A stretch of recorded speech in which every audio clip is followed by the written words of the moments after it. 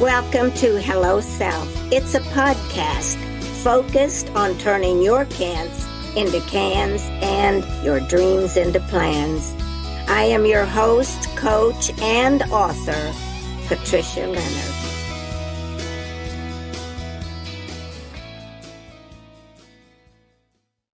Good morning out there, Hello Self podcast fans. I'm so glad you're joining us today because have I got a treat for you. The mission of this program is to turn your can'ts into cans and your dreams into plans, because I want you to get those dreams and goals off that someday shelf and start manifesting now. You know that I believe that in every story, there are lots of gifts and many glories. And today you're getting a gift. My guest is Andrew Jacob Brown. And you'll learn more about him as you stay tuned as we have a conversation here about his happenings, because he will give you some tips and ideas about what Hello Self moments helped him take the plunge into the work that he's in today. So Andrew, say hello to my audience. How you doing, everybody? Thank you, Patricia. I'm honored. Yeah, well, very honored to be here. It's my pleasure. Thank you. That's quite the intro, by the way. Quite the intro. That's great. But anyway, you saw him. That's him. And so I'm going to give you a little bio that he has shared with me. And then I'll let Andrew tell you the real story. And we'll talk back and forth. You know me, I can't keep my mouth shut. But I wanted to tell you how we met. We were at a film event. Film what? Film mixer. Yeah, okay. It's like a festival almost. It's kind of a festival. See, he's got all the magic words. But anyway, a mutual friend introduced us and said, Patricia, you have got to get this man on your podcast. This is how it happens. We run into people and we like what they can offer and we just like them. And you're going to enjoy today. Let me start with the bio that he has shared with me. And then, like I said, I'll turn it over to Andrew and he can tell you the real story. Andrew Jacob Brown began studying the craft of writing in 2007 and went on to write his first novel, Haven, The Fate of the Four Races, in 2012, which soon went on to win 2 book festival awards in the same year. But it was his love for movies and the Bible that inspired him to learn the craft of screenwriting. In 2013-2014, he won 2 straight contest awards with his script In Debt Deep. Oh, we've all faced that sometimes. In Debt Deep. And the script was optioned. In 2016, he made his first short film, Mariah, which was a gold winner in the 2017 Neo-Noir Film Festival. Then, in 2018, Andrew changed his focus to acting and producing. And with his years of writing and martial arts experience, he created 6 action dramas in 5 years and achieved 10 Best Actor awards. And on the personal side, Andrew resides in Huntsville, Alabama with his wife. Now, I've given you what he's written in his bio, and I'm going to turn it over to him to tell the real story. Andrew, start wherever you want to, where you were born or anything. Just give us what brought you to this moment in your life. Wow. I'll be honest, I haven't read that bio in a while. Well, that's so to not, hear that, that's hear that the out good loud. news. We get to learn about ourselves. Well, yeah, I think that we get caught up working so much that we don't get a chance to go back and actually see what we've done and to take note and go, hey, look how blessed you've been. Like you read about that novel. It said my first novel. Actually, it's my only novel. I haven't read any more novels after that, but that experience did teach me a lot. Writing actually taught me a lot. It gave me a great foundation for the film industry because it's all about story. And whether you're an actor, cinematographer, director, it doesn't matter what you do in the industry, story writing is super important. And so I'm just very blessed and grateful, and I'm grateful, I should say, that I started there, that I started with the writing aspect. And my story is very odd. Hello self moment. You want to talk about hello self moment? I got lots of them, but to keep things short, I recognized probably in my teenage years that I was a creative. And so once I realized I was a creative, it helped me go down that path, which is a very hard path. Being a creative today, being an artist, it doesn't matter what kind of artistry you do, it's really hard. It's very difficult. It's hard to make money at. It's hard to make a career at. And I think most of us are fooling ourselves if we seem like we all got it together, but because we don't. But I started out playing basketball and I started out a martial artist. And that was my first love, really, were those two things. I was more of a physical artist. I did things on the physical. So basketball and martial arts. And I did those for years. I tried to pursue pro basketball for a long time. I was trying out for ABA teams. And most people don't know that about me. But I did that till I was about 30, and I realized, hey, and that was a personal goal I made for myself. I'll try until I'm 30, and if I don't make it, then I'm done. Try something new. And I'm 44 now, if everybody wants to know how old I am. But martial arts I did since I was 12 years old. And so I just kept on that path and tried different martial arts, got a couple black belts. I ended up teaching out of my garage for a while. But the writing started in my mid-20s. And that was a great creative outlet for me. And if you know anything about me, I did not write in high school. English was not my subject, but storytelling, that was something different. And I was fortunate to start out wanting to write a novel, which is crazy because I've always been a movie guy. This is what doesn't make sense with me. I was a movie guy.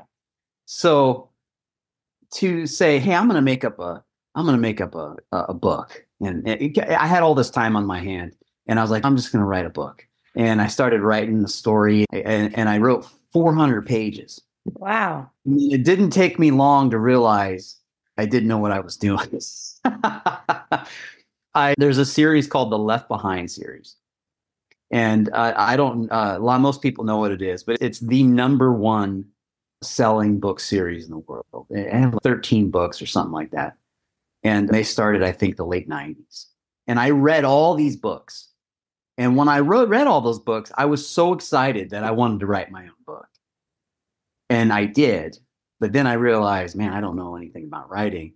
And here's how I know that. I actually found the author, Jerry Jenkins, who's the author of the Left Behind series, who's also the father of Dallas Jenkins. For you fans out there that know The Chosen, Dallas Jenkins is the director of The Chosen. But his father, Jerry, he was more my kind of hero growing up. And I got him on email and I said, hey, Mr. Jerry, could you read my work? I'm trying to get published and I can't get anybody to pick up my book. And this is what he said. He said, send me your first 5 pages. So I sent him my first 5 pages and he just destroyed me. He critiqued everything I did and it needed to happen. And I didn't know what I was doing. There was a lot of mistakes I was making. And so that's what made me realize, hey, you need to go back and learn how to write. So I bought a lot of books. I bought these great fiction series books, learning description, plot. May I interrupt just a moment? Yeah, go ahead anytime you want. Yeah, because I don't want you to lose that thought. But I don't want our audience to miss what you're saying either, because look, he did not start out. He was a sports enthusiast. Now, what does sports teach in martial arts? It teaches discipline. My son is a black belt too, and he went through all of that with his instructor. And I think that those kind of things, whatever you might have done along the way. The second thing, he got into sports and gave himself a deadline, said, if I don't reach this. So it doesn't mean that you have to plan out your whole life, but you have to have some idea. And this is to the audience. And I love the moments that you're sharing here. And then another thing that really stood out for me is that when he wrote his book and then he read the series of Left Behind, he actually reached out to get feedback. That's the only way we're going to learn, is to step out and be brave enough and vulnerable enough to allow somebody to guide us along the way. So don't forget these steps. Don't be afraid to call somebody and say, could you help me? These are things that we throw stuff in our closet and our dreams and goals on that someday shelf because we're too afraid to step out. So listen to what Andrew Jacob Brown is telling you. These are moments that can change your life. Okay, that's it. I'm not going to interrupt till the next time. You know what? Listen, I'm glad you said that, because I have a tendency of kind of staying on that path of a long story. I don't want to do that. But, no, I like it. I know you do, but I'm glad you brought that up, because it leads where I'm going anyways, is we live in a day where it's hard, where people just think they know everything. Mm-hmm. They don't want to learn anything. Hey, I'm going to be an actor. I'm an actor. So they just say I'm an actor. Yep. On social media, and say I'm an actor. You know what I mean? What are you doing? Are you learning? Are you studying acting? Are you really trying to be a better actor? I guess what I'm trying to say is there's a difference between having ambition and actually going through the failures and learning and asking questions and trying to be better, and the training. And let me go on top of that. When you said martial arts, it taught me everything in life for me.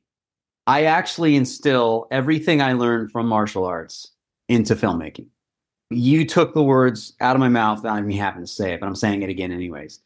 It really did. The discipline behind martial arts, to be focused, to be driven, to be still at times. There's a discipline there and a drive that I had with martial arts. And it taught me technique, how to do things correctly, how to not get ahead of yourself. And so that book story I was telling you, that taught me a lot of saying, hey, you need to go back to the drawing board, go back to what you know how to do, learn the basics. And so when I did that, I started learning reading all these books and studying the craft of writing. Now, here's what's interesting. I'm a movie guy. I've always been a movie guy. When I was a kid, I didn't have a father growing up. So my mom worked 2-3 jobs. And I just watched a lot of TV, a lot of movies. Now, whether that's a good thing, I don't know. But what it did is it gave me a love for storytelling, characters, and I loved it.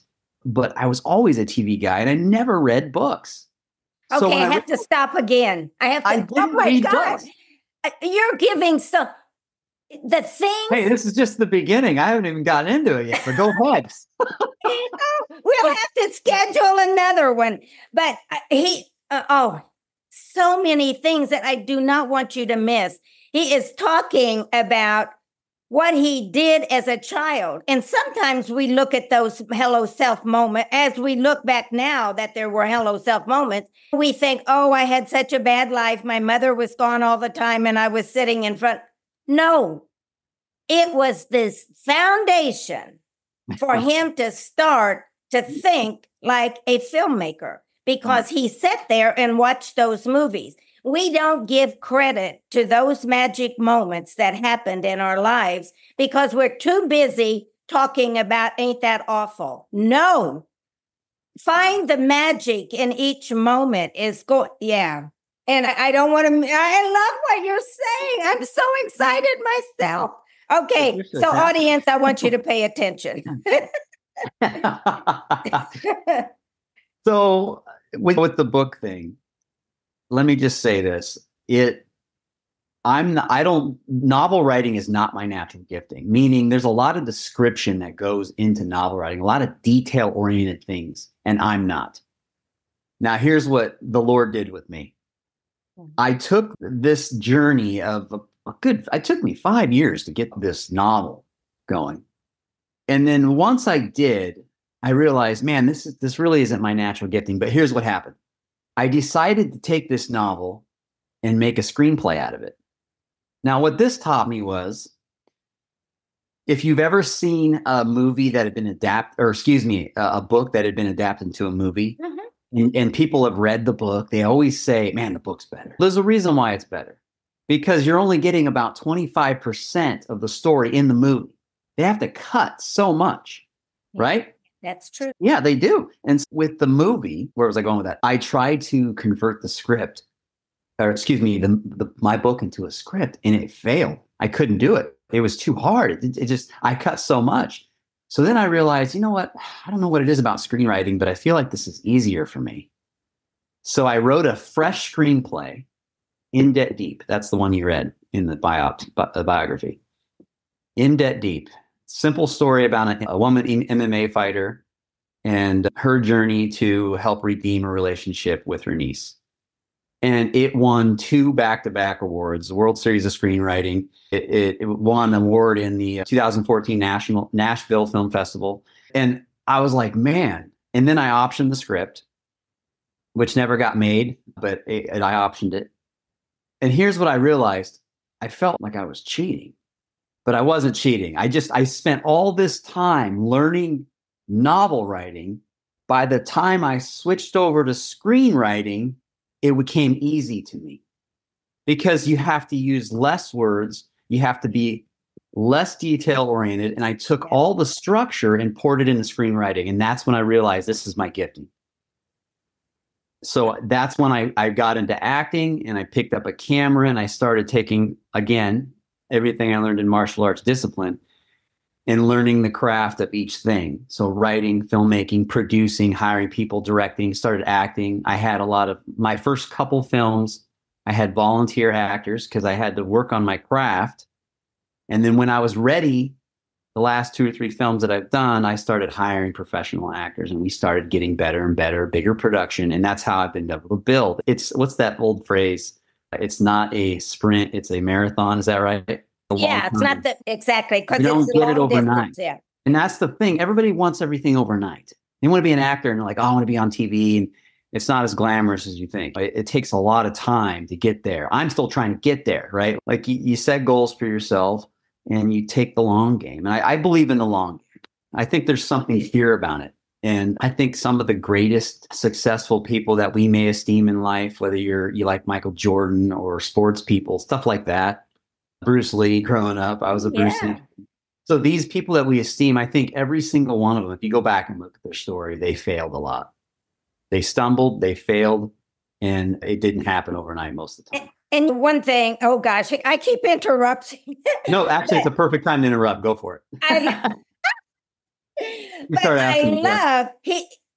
Andrew just said, we fail a lot of times. Now, what I am learning, and I used to be tough on Patricia Leonard because I'm a creative. So I just jump in. And when I was in corporate America, the structure didn't bother me. If I had something I wanted to do, I would pass the VP and go to the president because the VP said, oh no, we've got this. But so that's the way I've always been. Sometimes it got me in trouble. Sometimes it got me what I wanted. But there is no such thing as failing. And I don't want you all to give up when you get to the point of saying that you're failing, because you are not. You have learned something and you pick it up from there. What did I learn about that can help? And you have already said it, but we still use the words. This is the thing that I don't like where we are in our society today. We let words create our mission. We let words create everything about our lives, just like you mentioned earlier, and I love this a lot. So people introduce, I'm an actress. So what they do is they hide behind titles. And I found this in corporate America.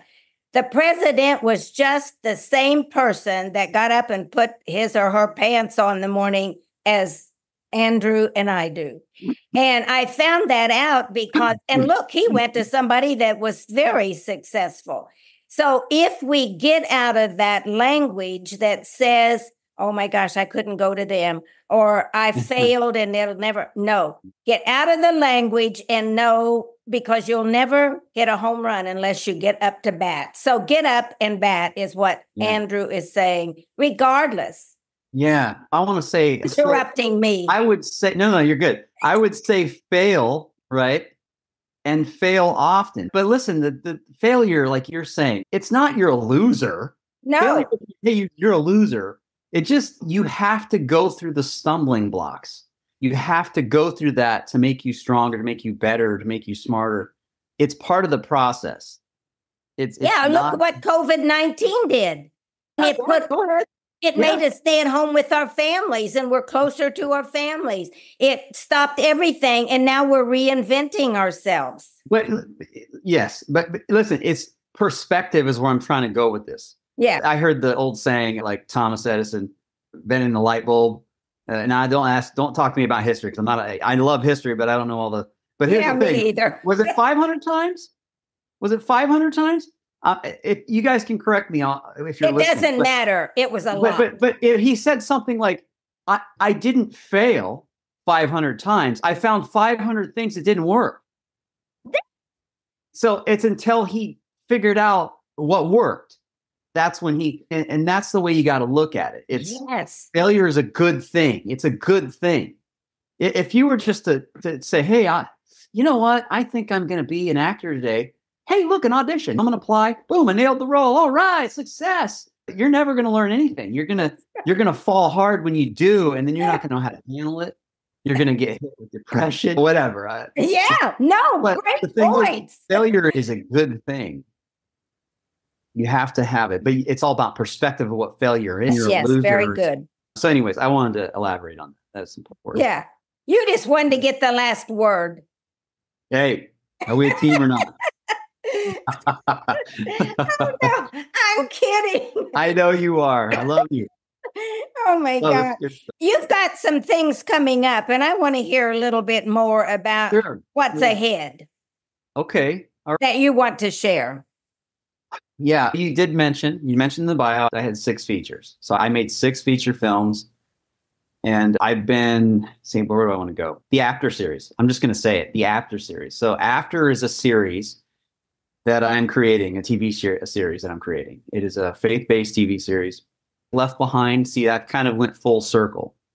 And that's what's interesting about my story, which actually applies right into not getting your success overnight. You take the long game. So anyways, I'm doing this After series, and it's based off a movie that I made already. It's called Before It Happened. Oh. Before It Happened is a simple feature film about a detective who is caught up in his work, and he gets suspended, and then he's given a task to go find his ex-partner who had ran away, and his ex-partner is the lieutenant. His ex-partner, his brother is the lieutenant, and his lieutenant is telling him, hey, I need you to go find my brother because I'm dying of cancer, and I need to talk to him. And this detective goes and finds his partner, and he finds out he's in all sorts of trouble, and they go on this journey. And then at the end, there is a cataclysmic event that happens. And the end times is like a backdrop, the biblical end times of this story. And I had gotten so many great reviews on this little tiny film that I made. And it is tiny. The budget is so tiny on it. And we've been able to get distribution on it on a lot of AVOD channels like Tubi and the Roku channel, even Amazon. But it is on YouTube right now. And we got over 630,000 views on this little tiny film. And these comments were coming in, and they were like, man, this is insane. I've never seen anything like this. And I don't want to give it away, because the story of Before It Happened, it was made to distract the audience, making you think the story is about a certain thing. And in the end, it gets summed up. And then I smack them with a cataclysmic event, and they're like, what is this? But yet it had been hinted throughout the story. And so what I thought I would do is make a series based off that and keep the story going. And I got a lot of people saying, you got to do this. You got to do this. And this has been in the work for 2 years, a series called After.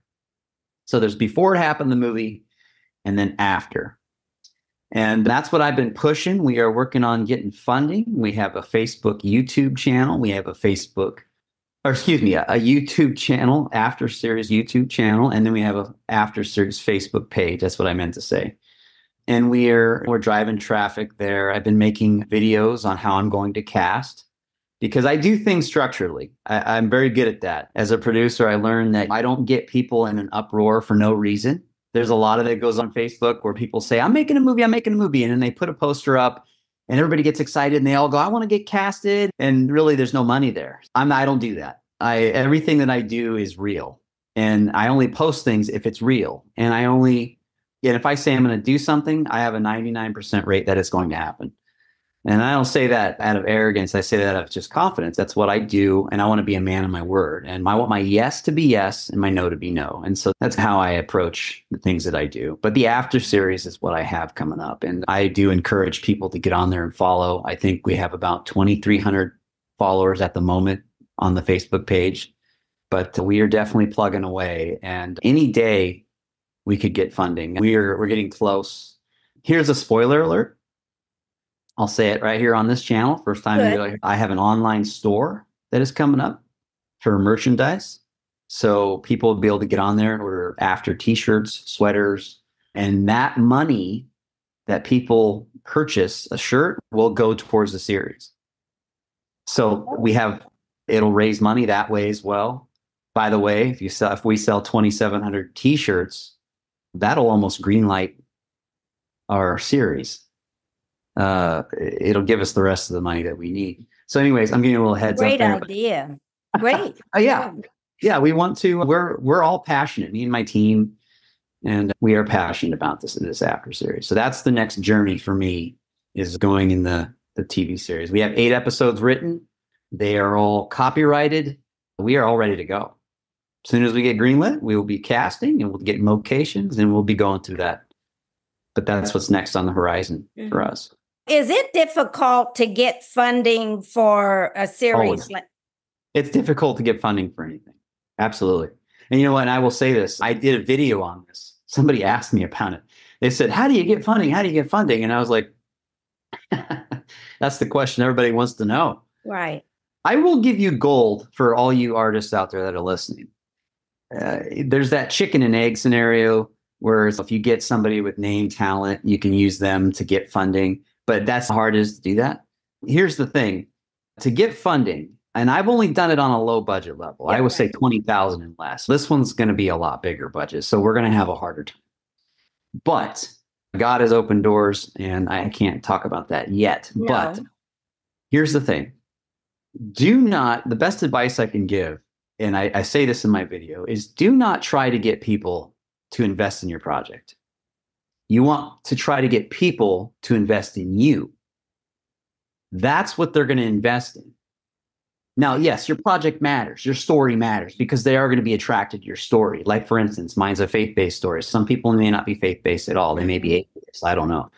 But they're going to invest in you. And if they're excited about you and they see your hard work and your drive and your passion and you're showing it and they're interested, you're going to have a higher chance of somebody giving you the money, because that happened to me.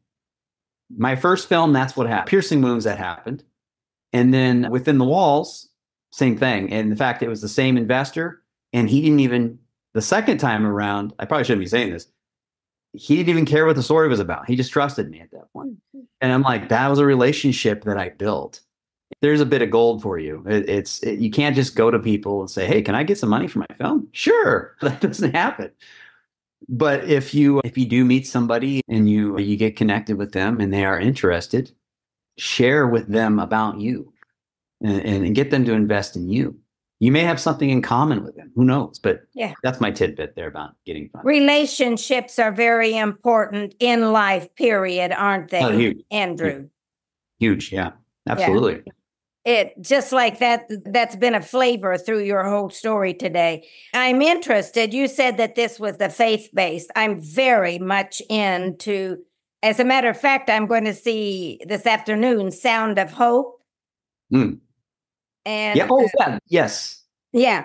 Not the actress in that, but yes, I know the film. Yes. Mm-hmm. I simply, those are the things that I'm following. And so I have a question for you. Do you see that the movie making, even in Hollywood, is going, I don't know about, okay. Do you see that faith-based movies are what we're looking at now? It's really moving up the ladder. And why do you think that's happening?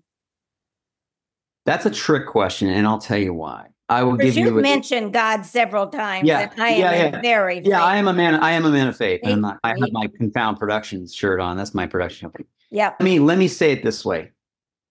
It was somewhere 2003-ish, 4-ish. The Kenrick brothers started to come about, and they did Flywheel, and then they did Facing the Giants, and then they started to make faith-based films a little bit popular.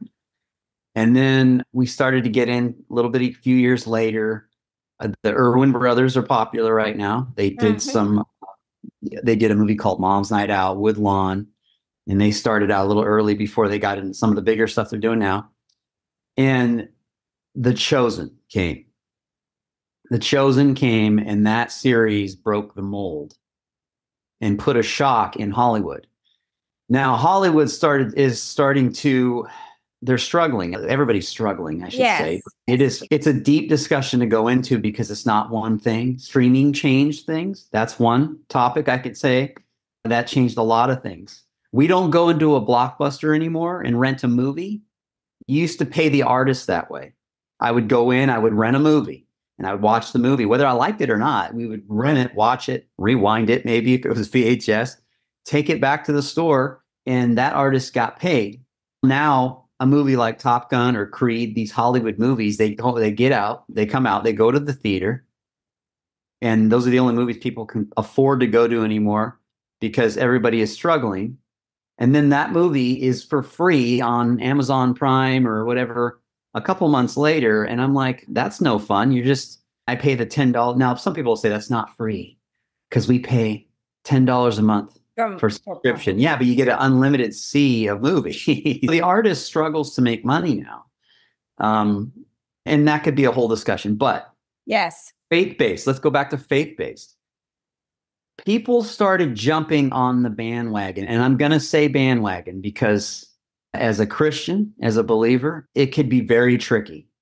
I've seen as The Chosen made it popular.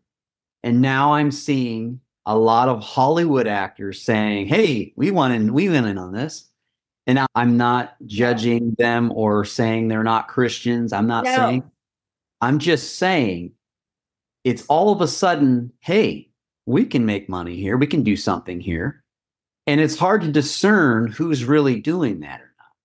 And so that is where I'm observing this. And I'm going, that's all we can do right now. I agree. Be an observer. Yes. Yeah, I'm an observer. But I think that there's a lot of people that have a heart. They want to make stuff. Like Mel Gibson, he did The Passion. And that was something that was really impacting before any of this went down. Yes. And he hasn't changed. He's making The Passion too. He's one of my favorite actors growing up. He broke the model, didn't he? He really he kind of did something. Yeah, because Jim Caviezel's another good guy doing things. But I don't know these guys, but I just know that not just those guys. There's a whole bunch of people that are saying, hey, we can make money over here.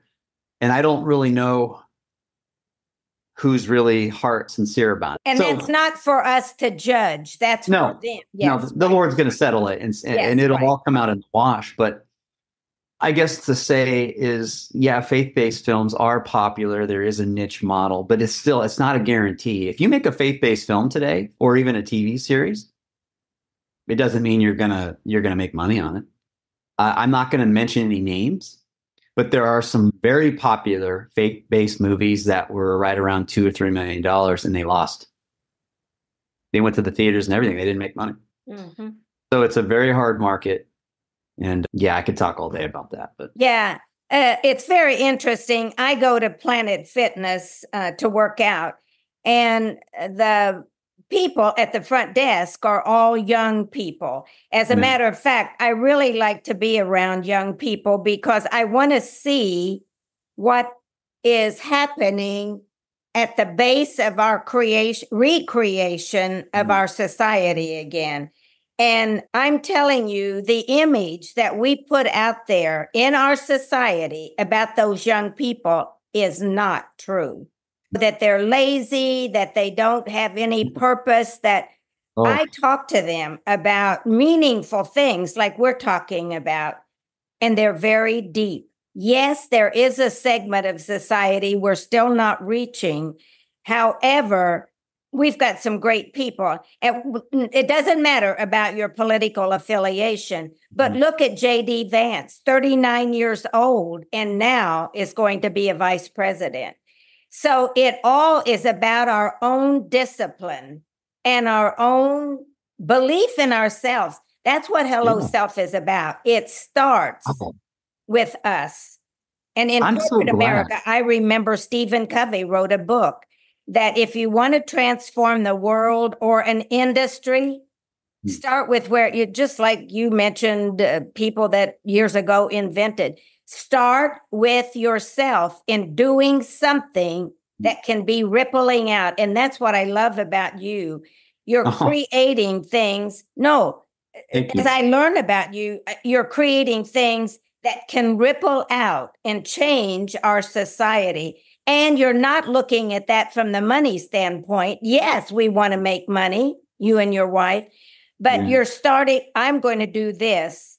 And then somebody else sees that and says, if Andrew can do it, maybe I can. Or maybe I should call Andrew and just talk to him. It's people, that's what Hello Self book is about. Is, as a matter of fact, and not to run this, but yeah, I do. That's okay. I'm a talker. But the Hello Self book is written in, it's not chapter 1, chapter 2. It's frame 1, frame 2, frame 3. And if you get to the end of the film that you're creating about your own life, then I give you an Oscar. So it's about what you're saying. I just give you an Oscar award in the book, but it's about what you're saying. We have to wake up to who we are and what we've got to offer the world and believe. And that's what you've said all day. And I love that. No. I would say agree. And we all have some gifting or something that we can do. And I did want to touch on this because it goes on what you're saying, and I had it in my mind to talk about it earlier, but I didn't get a chance to, but this is a great segue. So there is no right way to do something. What meaning? Now hear what I'm saying. Like everybody gets there a certain way in and in business, right? So like some people, and I'm going to use the industry, right? So some people take an acting class and they go to acting school and then they get in, and you could do it that way. Some people get an agent. Some people become a PA on a set. Some people grew up in it. Nepotism, right? Some people go to film school. Some people write a script. There's no right way. And don't make the mistake to say, a hero did it, so I'm going to do it that way. There's no right way. Everybody's hardwired differently too. And the Lord can use whatever. Yes. So don't try to always compare yourself to somebody else. It's something I think we all got to learn. Like we see somebody doing something, we're like, why can't that be me? It could be, but that you may not get there like they did. They may have got there faster. That you may never get there. Like that's the thing, is there is no right way or right path, I guess is what I'm trying to say when it comes to the stuff that we're doing in the industry. And I wanted to say it like, and oh gosh, Andrew, I could talk to you forever, but I know. And you're young and you're encouraging people too. But the whole thing is that we get caught up in, I just remember when my son was in school, I went to a teacher's conference, and he was the art teacher. And I remember he said, I've got some young kids. I think he was 8 years old, but we've got some young kids that they're really good artists. You know me. I said, so what is a good artist, Professor? And he said, he was stumped. And I said, let me give you an example. If somebody draws a tree and they color it purple, is that a bad artist? He didn't know what to say, because we end up thinking there's one way and there isn't. Just go out there. It doesn't matter what color you paint the tree. That does not make you an artist or a success. And what makes you a success is what you've been saying, is believing in yourself and moving forward, taking the next step.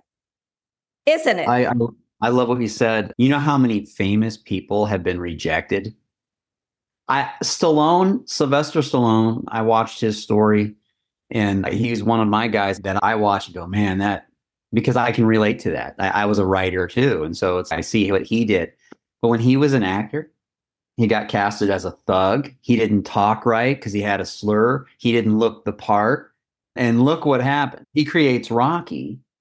And all of a sudden, the world wants him. That's just the way it is. Jeremy Lin is another one. He's a basketball player. I don't know if you've heard of the Linsanity. It's called Linsanity. It's a documentary on this NBA player. He was an Asian professional basketball player, but he was great in college, just high school, and the championship, all the way up till the NBA draft. But the thing is he didn't get drafted because he didn't look the part. But he kept going and he kept going. And he was also a man of faith. And his story is very inspiring because he got his opportunity, because people got injured on the Knicks and all sorts of stuff happened. And it was almost like God's hand was on it. But he gets a chance to play in the game and he just crushed it. And he went on this run of wins, and they called it Linsanity because it was insanity. But he was another one that just didn't look the part. Nobody wanted him because he didn't look the part. And people don't really know what talent is sometimes, even if it was right in front of them. No, I think we want to put everybody in a box because absolutely. Instead of looking at someone as an individual, that's a struggle in our society today. You're an actress. Oh, you're an actor. You're a writer.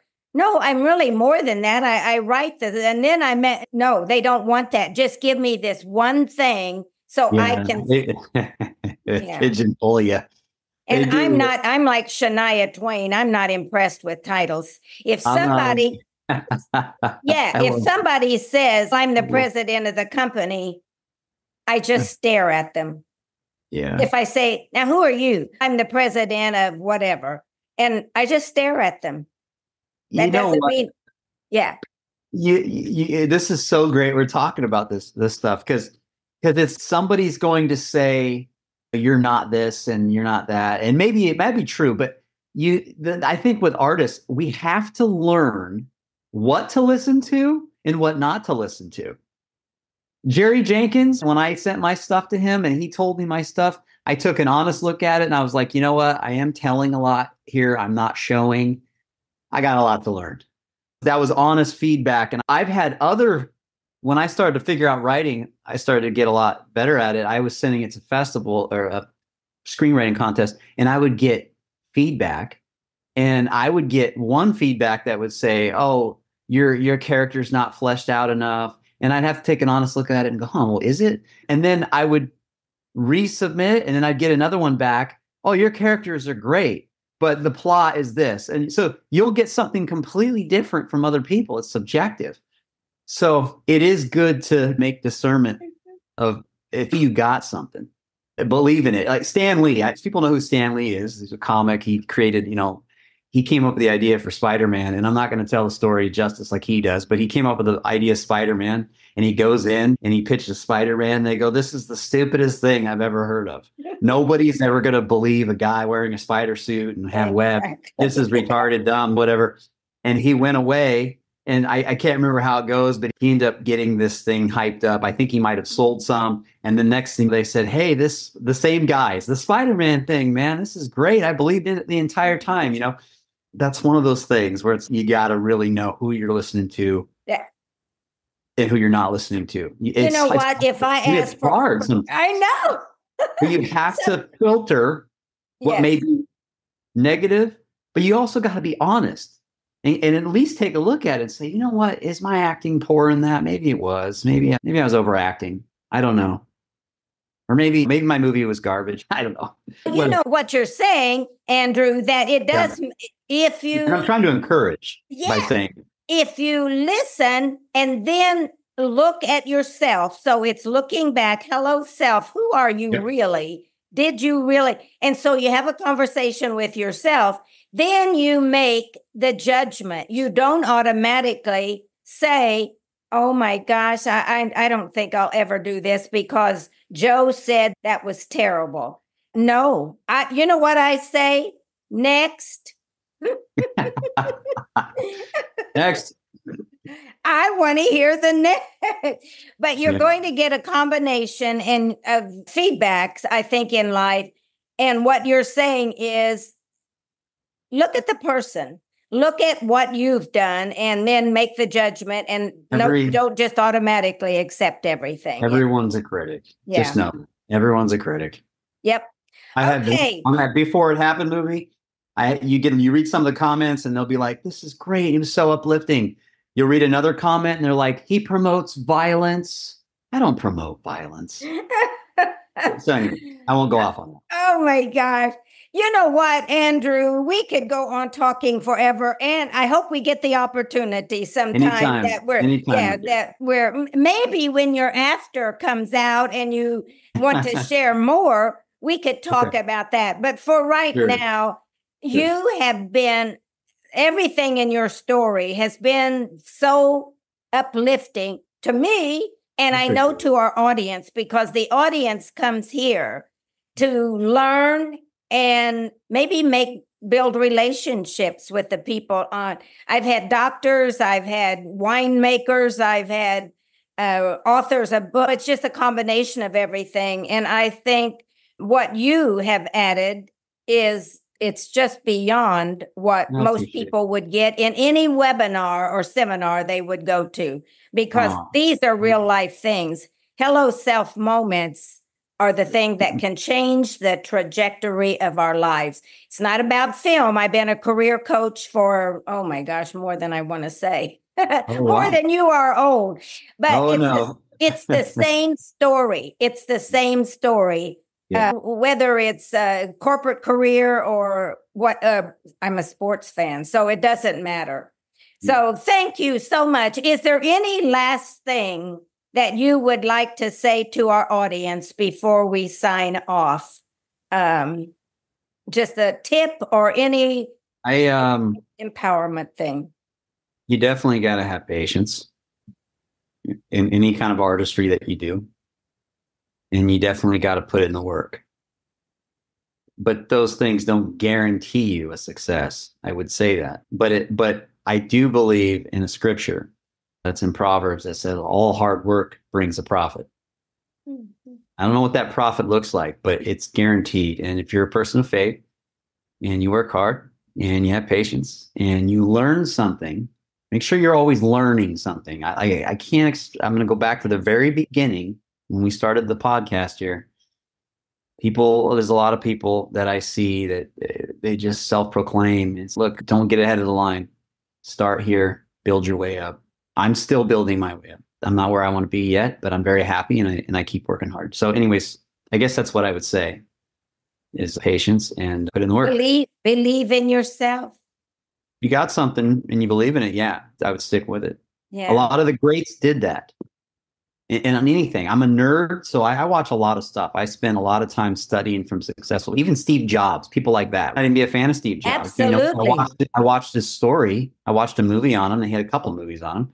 And I was like, man, here's a guy that believed in what he had. If you believe in what you have, and you have something, then pour into it. And don't listen to some people that are going to say that's stupid, it's never going to work. If you think you have something and what's going to work and you believe in it, go for it. Yes. Give it your best shot. Stallone had Rocky. He believed in it.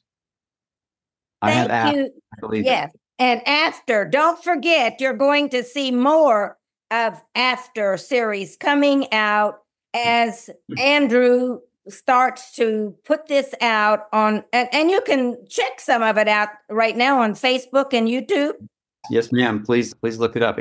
Facebook's our and we'll have this in, for those of you who are listening, if you don't get it all, we'll have it in the podcast when we post it. So it'll be out there.